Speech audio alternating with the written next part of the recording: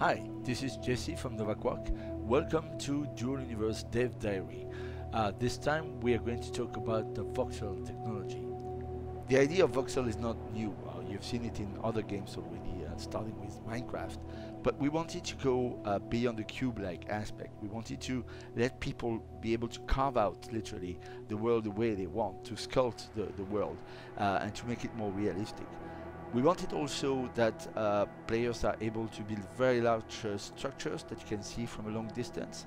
And finally, all this had to happen within this continuous single shard universe where everybody plays in the same world at the same time.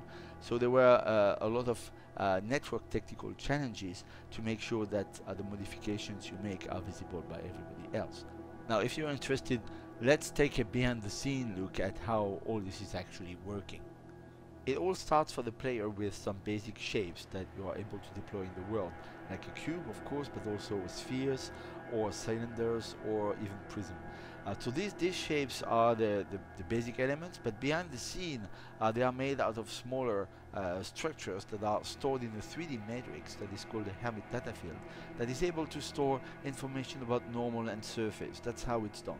It's called dual contouring, that's the technique we use, but it's actually going further than that. If you look at this huge planet, this is also made out of voxel, and the thing we do is that we store the information of the Hermit data field at different level of detail. So there are not only one Hermit data field, there are many that corresponds to different scale of the world. When you make a modification at one level, at the lowest level, it will propagate to update the description of the planet or the big construct at different level of details. That's how we handle huge things like planets, but also that's how we actually enable people to build huge structures like this space station with the same technique.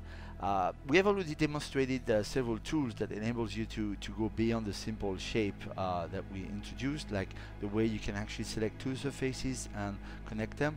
But we also plan to develop things like copy paste. So you see here we are deploying some elementary shapes, and we are able to select a volume and then to copy paste it to reproduce it in other places.